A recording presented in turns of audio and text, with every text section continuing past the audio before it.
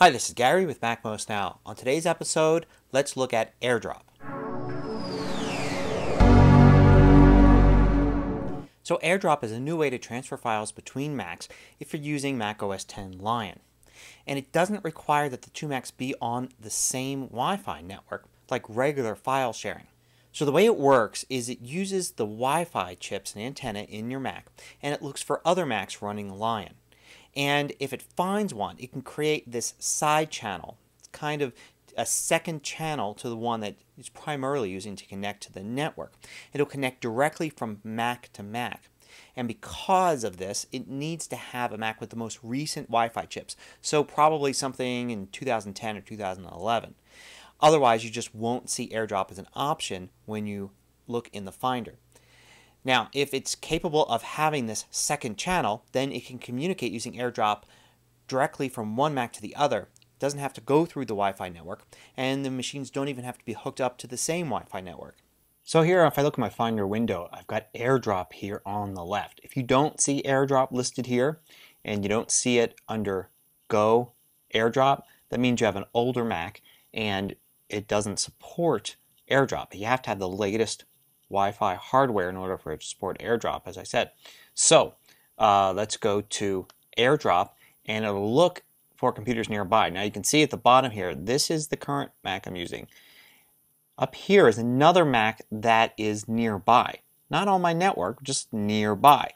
So I can actually send files to this.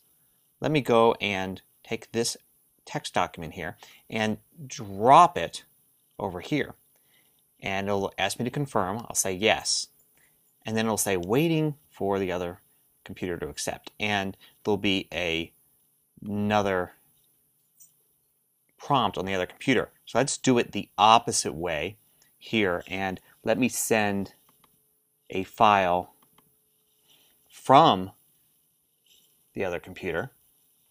I'll just set that up here, and I will just drag and drop for the MacBook Air, and it's going to ask me to confirm there. You can't see that. Now you'll see the other end of it. You'll see, something's been sent. What do you want to do? Save and open, decline, or save it.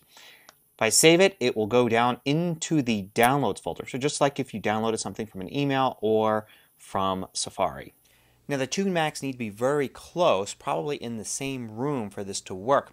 The reason is because the Wi-Fi networks have to be within range. Now using regular file sharing, you may be sharing with another Mac that is another part of the network. A network may span an entire building at work or even a campus at school, and you can share with a computer that's pretty far away. But for this to work, the two machines have to be close to each other. In this way, it's kind of similar to Bluetooth file sharing. Maybe there's a little bit better distance they can get between them, and certainly better speed using AirDrop. As a matter of fact, AirDrop is kind of similar to Bluetooth file sharing, where you're kind of sending a file and somebody else is accepting it. It's nowhere near the capability of regular network file sharing. So if you have that going on in your house or work, continue to use that.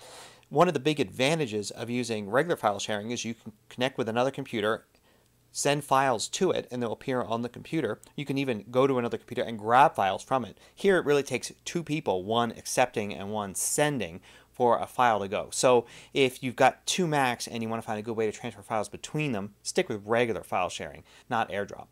I see this being very handy in schools and organizations, or in casual meeting places like coffee shops and such, when you want to send somebody a quick file and there's no network available for you to be able to do regular file sharing.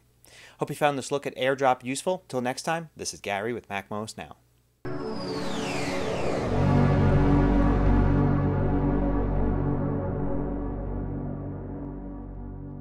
Want more video tutorials? Just go to MacMost.com, click on the videos link at the top of the page, and then you can view all of the hundreds of MacMost videos by category.